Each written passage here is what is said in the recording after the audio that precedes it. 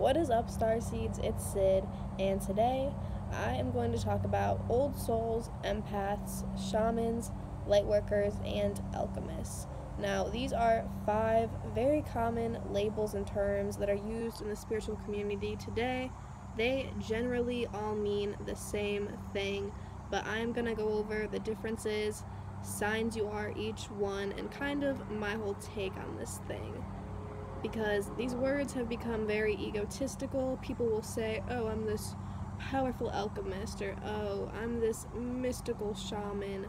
Like, come on, you guys. We are all empaths, we're all light workers, and we're all old souls at the end of the day. We're gonna get into the differences now. So there's timestamps if you really want to fast forward to a certain label that you have been called lately and you want to see what it means. That's cool, but I really recommend watching the whole video because these terms are so closely linked. Like, you just want to hear all of them if you're watching this, you know? So here we go.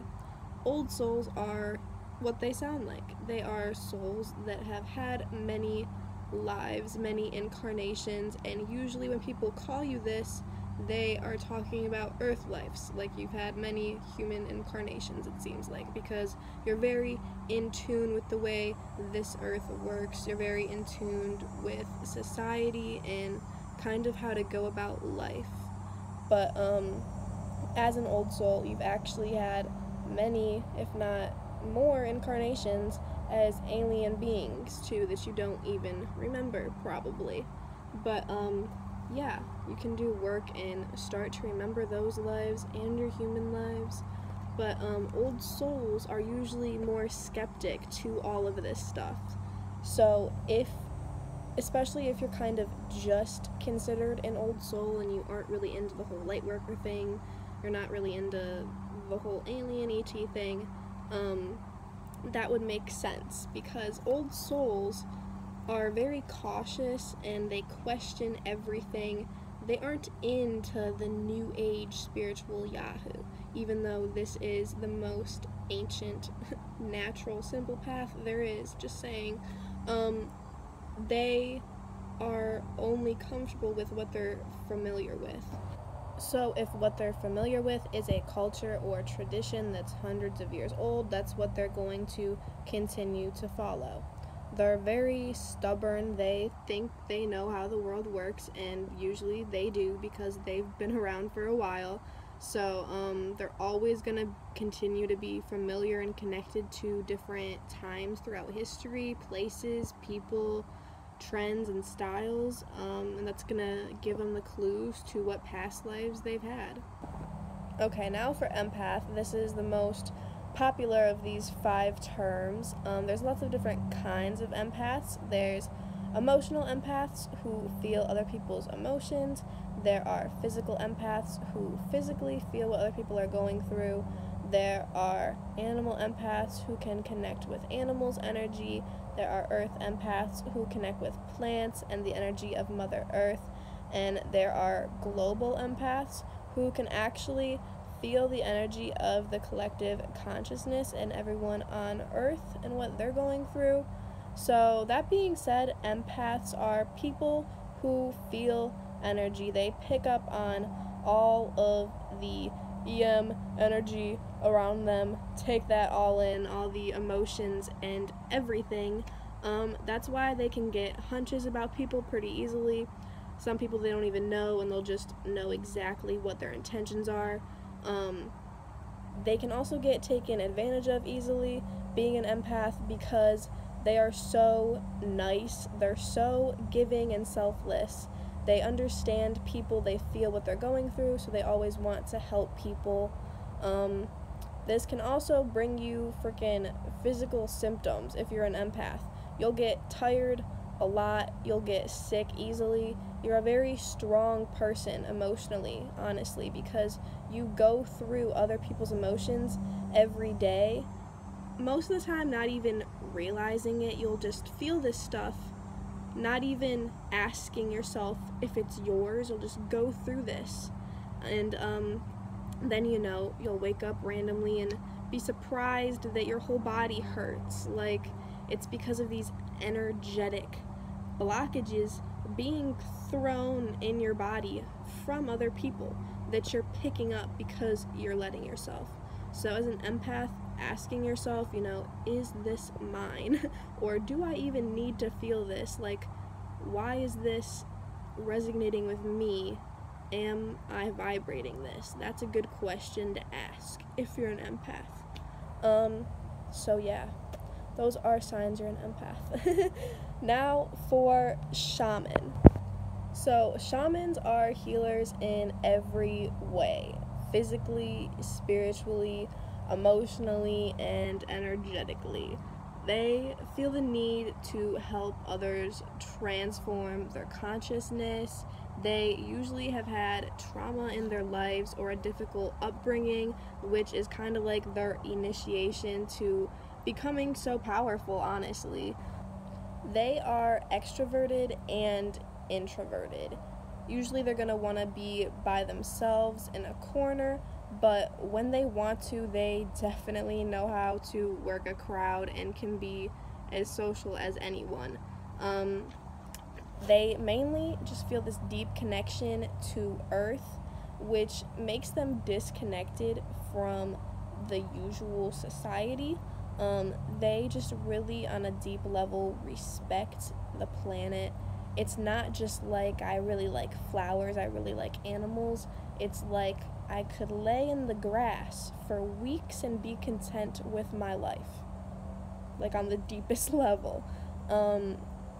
They have usually experienced, like, the dark night of the soul, existential depression, psychic sickness, and ascension symptoms like I talked about last week.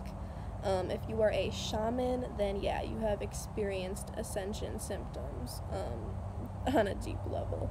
So that's signs you're a shaman. Also just having paranormal experiences and being drawn to healing medicines, healing modalities, and ancient cultures that have certain practices. Just being drawn to learning all of that, because a shaman is actually, from what this new age shaman word has been drawn from, is really the ancient practice of shamanism and the medicine man and medicine woman. And yeah, shamans are people you go to for like a guided like magic mushroom or ayahuasca trip.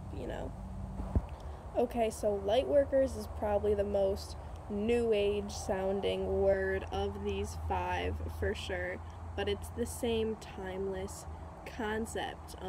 They're people who came to spread love and light everywhere that they go. They enjoy lifting people up. They know what people need in order to heal, and they enjoy spreading the truth. Once they discover secrets about this world, their soul just really wants to help the planet ascend. They are the most in tune with the stars and the planets. Light workers are the most like star-seedy people of these 5 terms, I feel like. And like shamans, they are kind of disconnected from the normal way society works. They feel closer to the spirit realm. It's like they're too human for the spirits to like contact super clearly, but they're way too into the spirit world to communicate with the regular lingo as the humans anymore. Last but definitely not least, the alchemists. Okay, these people transform vibrational frequencies into higher frequencies. They aren't just like empaths who take in energy. They're going to take that energy in and transmute it into higher vibrations. They are people who walk into a room so confident that you cannot tell them anything, okay? They're the ones giving off the energy. They're the ones upgrading that light and spirit energy into higher dimensions. They can make something out of nothing. They're turning that root chakra energy into crown chakra energy, and most of them don't even know this, okay? Alchemists are very powerful souls. If you're watching this video right now, then you are a very powerful soul. You are an old soul. You are an empath. You are a shaman. You are a light worker. And you are an alchemist, okay? You really didn't need to even click on this video. You know yourself what you are and what gifts you have. You don't need my validation, but hopefully I kind of confirmed this for you and you have peace of mind now. And now you can go out and raise those vibrations. You can go out and share this info to people who are also open to it. Don't go throwing this in people's faces, sounding crazy, and get thrown in the psych ward, you know. But go out there and spread the word, spread the truth, spread the love and light, okay? I don't mean to sound like cliche. I don't mean to sound egotistical about these terms either. That's a big thing. Don't go out saying you're an old soul. Don't go out saying I'm a light worker. Go out there and do what you gotta do, but fuck the label, okay? Like, I know you clicked on this video because the title has all of these labels in it, but at the end of the day, at the end of this video, I'm saying fuck the label, okay? Forget about it, okay?